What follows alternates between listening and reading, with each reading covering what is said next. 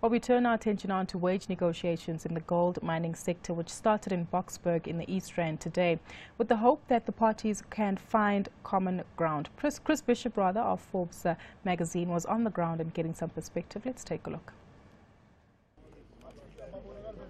Smiles and handshakes that belie the turbulent undercurrents of these pay talks for 93,000 gold miners.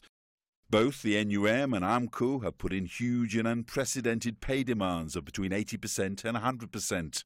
Among the 130 delegates here in Boksburg, you'll find many who are prepared to strike for it.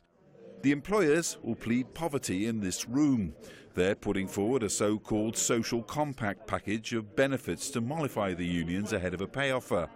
The economic model, in essence, will say whatever we decide around wages, let's test the economic consequences of whatever we agree and see what it will do to sustainability of different operations and mines. It's likely to go down like a lead balloon with the unions. We were briefed on the document last week. I think it was Thursday. We're still studying the document. We'll respond to the chamber accordingly. But my personal opinion is that it's just a ploy to confuse this round of wage negotiations. And you don't think you'll be able to accept any of it?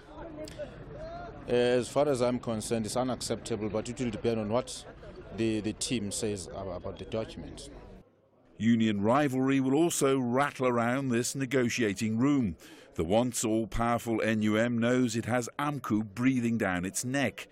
Both unions know whichever is seen to get the best deal here is likely to gain more members, an advantage in the competition for union power. Well, there was dispute here before the negotiations even started. AMCU, the union that represents a mere 29% of the 93,000 workers at the talks, said it has 10,000 more members than the Chamber of Mines acknowledges and says it has the proof.